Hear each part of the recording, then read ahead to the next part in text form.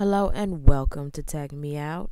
Today I have an application that I feel many of you will like, as well as many of you have been waiting on, and that is Clock Builder. Clock Builder allows you to build customized lock screens down to the T. This is also the sequel to the video I've done in the past, Best Lock Screens, where I showed you a number of lock screens and asked you if you wanted to know how to make it, and if so, to give the video a thumbs up. And once I'd hit 50 likes, then I would show you what I used. Well, this is it right here, and it's Clock Builder. In this video, I'll be showing you how to download it as well as how to use it. So, enough with the introduction. Let's go ahead and get these files so you can start making your customized lock screens. First, you will need Clock Builder. Next, you will need LS Sync. And lastly, you will need Winterboard. Clock Builder can be downloaded from the App Store for 99 cents, and it is worth every penny in my opinion. LS Sync, you will need a link in order to access that. I posted the link in the video, and it will be in the description box below as well. You access it on your device and install LS Sync via iFile. And then lastly, you will need Winterboard. You can get that from Cydia if you don't already have it. If you have any problems or anything with installing these, then just let me know, drop a comment or send me a message and I will help you. Just make sure you have subscribed to the video. Subscribed and thumbs up the video. Now for the fun part. So we can go ahead and open up Clock Builder. And once inside, you see we have a ton of pre-made lock screens already entered as we entered into Clock Builder.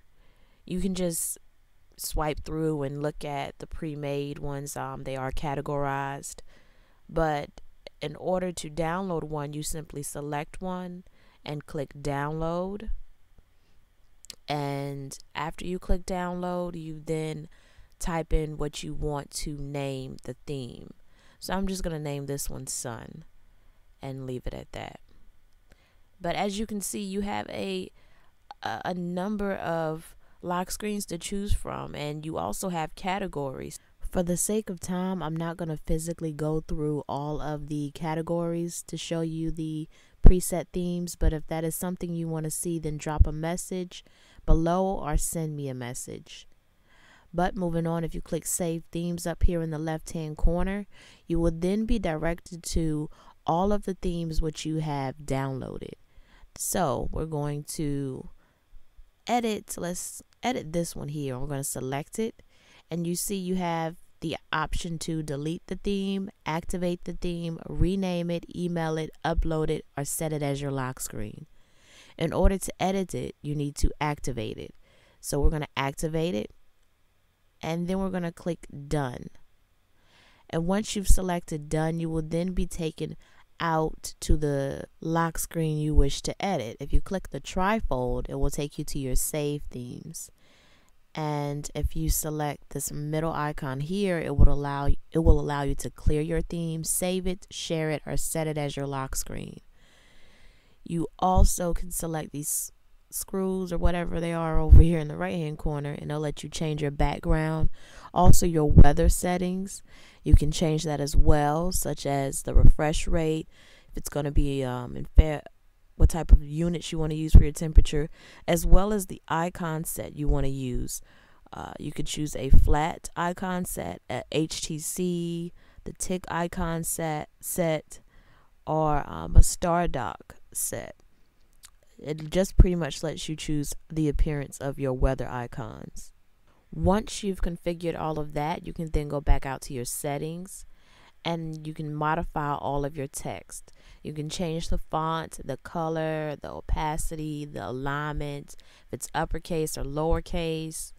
You can also change the format of the time if you want it 24 hours or 12. And you can also change the appearance of the slider at the bottom. You do have to respring in order for this change to take effect, but you have a lot of options to choose from again in selecting the appearance of your slider. That way, if you want something a little bit more minimalistic, you can choose that right there. And that's pretty much settings. So let's journey back out to the lock screen that we're editing, and let's go ahead and start trying to change a few things up here. So say for instance the time right here. If I select it, I can move it anywhere on the screen that I so desire. I can also change the size of it with this slider here at the bottom. I can move anything text related on this screen. Selecting the tools in the left hand corner allows you to further customize your lock screen, the text on your lock screen. So we're going to edit the time here. Selecting the clock will allow you to change the appearance of your time, such as if you wanted to indicate if it's AM or PM. The only thing about this is that it does not provide you with the codes or the abbreviations needed in order for it to display that, so you kind of have to feel your way through. Selecting the first A at the bottom will allow you to change the color of the text, and selecting the A above it will allow you to change the color of the shading. You can also change if the text is going to be uppercase, lowercase, and you can also change the alignment of the text.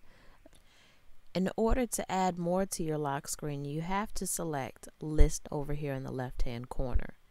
You're then given a number of items that you can place onto your customized lock screen, such as, let's hit this plus button up here, and you can see you can change the date and time or add the date and time, as well as different options for weather, such as the temperature or the location name or the conditions, or you can add your own custom text to say whatever you like. And journeying back up to the date and time, I don't know if I showed you this section, but you can add the year, the month, and things such as that if it's not already on your lock screen. In order to delete a section, you just hit the minus button and then select delete. And once I select done, as you can see here on my lock screen, the year is no longer displayed. Now to get the lock screen on your lock screen, you're going to hit the middle tab and you're going to set it as your lock screen. And once you've done that, you're then going to go to LS Sync, and where mine says theme files found, no, yours should say yes. And when it does, you're going to sync the theme, and then after you sync the theme, you will respring it. I'm having a little technical difficulty, so that's why mine says no, but yours shouldn't say that. It should all say yes. Then from there, you're going to go to your Winterboard. You're going to select your themes, and you're going to find TypoClock Builder. And I believe I went past it, but you're going to select it. And if you want, you can move it to the top just to be on the safe side to make sure it has first priority. And after you've done that, you're going to hit Winterboard and you're going to respring your device. And once you return back to your lock screen after respringing, you should see your customized lock screen. But that is Clock Builder, everyone. I hope this application helped and worked out for you. I do apologize on the length of it, but it's just hard to condense everything on an application that is so detailed like this one. But I do want to hear from all of you, so drop a comment below. Let me know what you think, how it worked out for you, all that good stuff. And also make sure you subscribe up top and you thumbs up this video down below. And follow me on Twitter at TechMeOut. That's TechMe0UT. And I do follow back, so make sure you make that happen. And thumbs up this video and subscribe if you still have not done it already. And as always, thanks for taking the time out to let me tech you out.